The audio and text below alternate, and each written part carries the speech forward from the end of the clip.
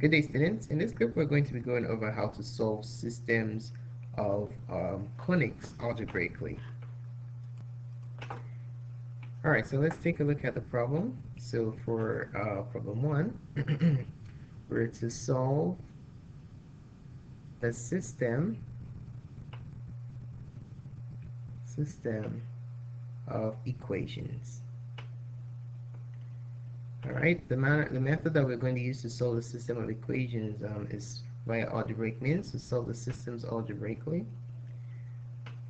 All right, and then the systems that we're dealing with are y squared plus 8x minus 4y minus 36 equals 0, and 8x squared plus y squared plus 8x minus 4y minus 108 equals 0.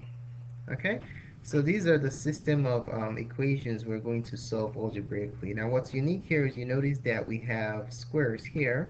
So these are not lines, these are not linear equations, these are conic equations. The first conic is the equation of a parabola because we have only one of the variables being squared.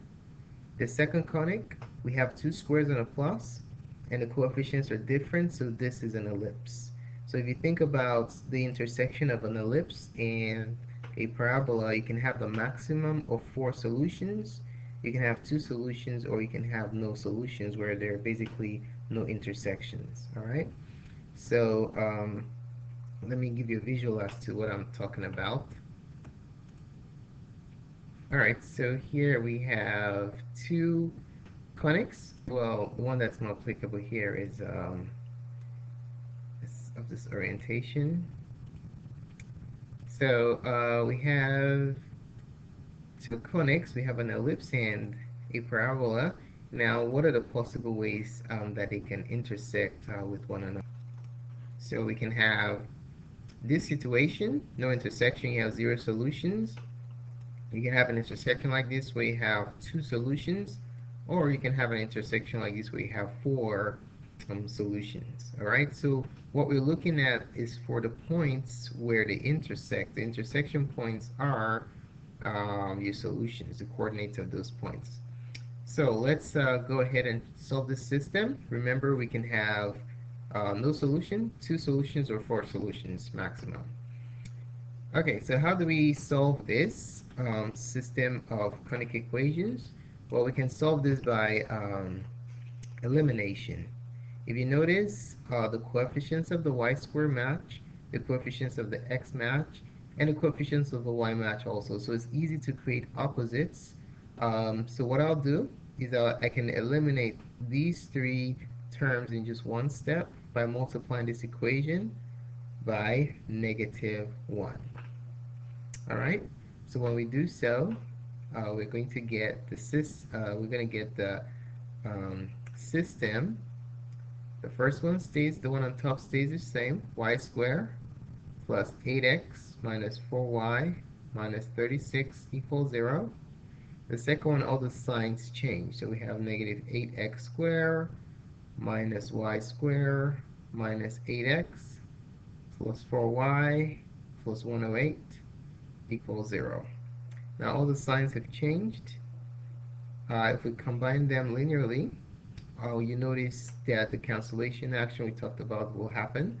So we have negative 8x squared. These ones add up to 0, 0, 0.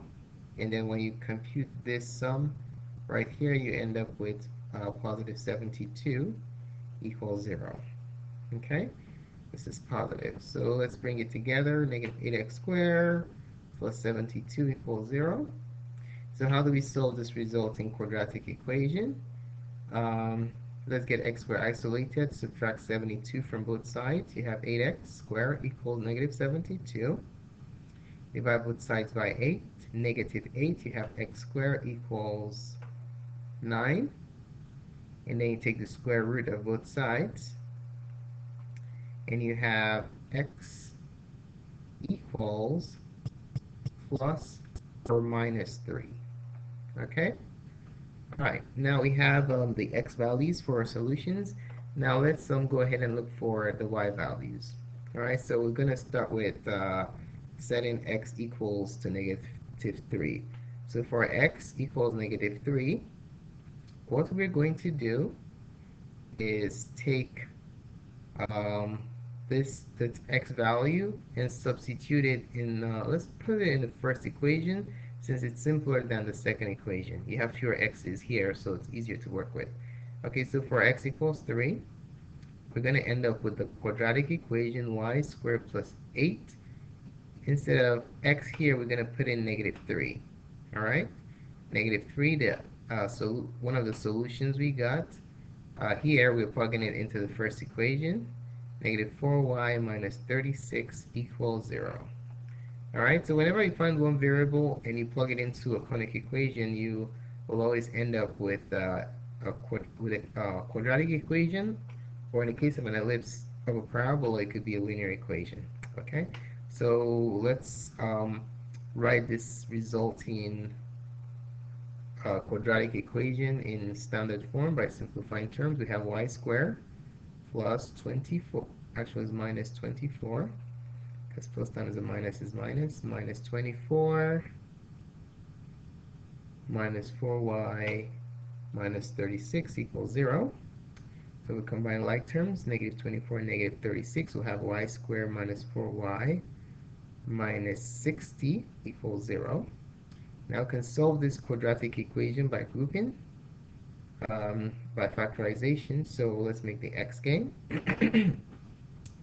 AC goes on the top. AC is negative 60, B is negative 4. The two numbers that work here that multiply to give you negative 60 and add to give you 4 are 6 and negative 10. Okay? Now let's plug in these values. Well, since the coefficient of y squared is 1, we can jump the factoring by grouping and just factor this as y plus 6 times y minus 10 equals 0. Just plug in these two values here that we generated into the factored form.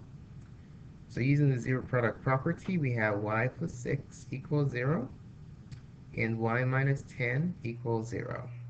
You solve the first one, you get negative 6. You solve the second one, you get 10.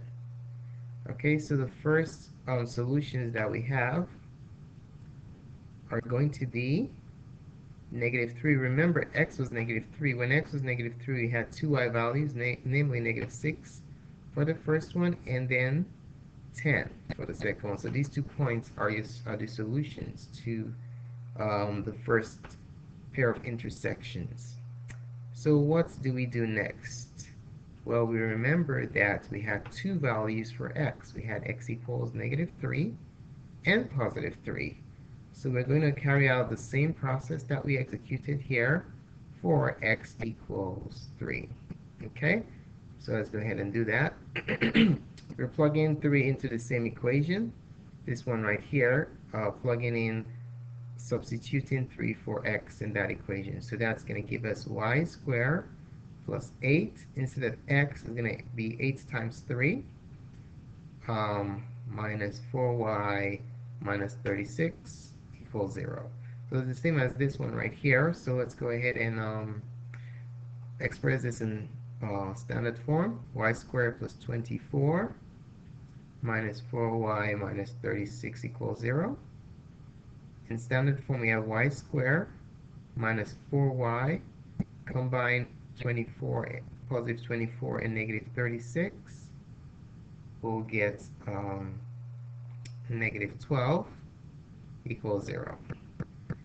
So we're going to solve the resulting quadratic equation the same way we did the other one, just using factorization by grouping. AC is negative 12. B is negative 4. The two numbers that work are negative 6 and 2. So we have y minus 6 times y plus 2 equals 0. Using the zero product property, y minus 6 is equal to 0. Y plus 2 is equal to 0. This follows that y is equal to 6 and y is equal to negative 2. This is for when x is 3, so we also have 3 comma 6 and 3 comma negative 2. So our solutions are